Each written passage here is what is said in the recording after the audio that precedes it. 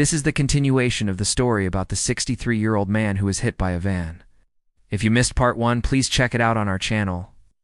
Hours later, police found the man's body in the marshy land beside the road. As the forensic doctor on the case, I performed the postmortem examination. There were multiple injuries all over his body, consistent with being hit by a vehicle, but one injury stood out: a small extradural haemorrhage in his brain. It was a bleed, but it wasn't immediately fatal. When I examined the tissue samples under the microscope, I found clear signs of vital reactions. This proved that all his injuries occurred while he was still alive. In court, the judge asked me one critical question. "Doctor, if he had been taken to the hospital immediately after the accident, could he have survived?" My answer was clear and certain. Yes, he could have lived. Sometimes it's not the initial impact that seals someone's fate. It's the decision that follows. Thank you for watching. Follow for more true stories from the world of forensic science.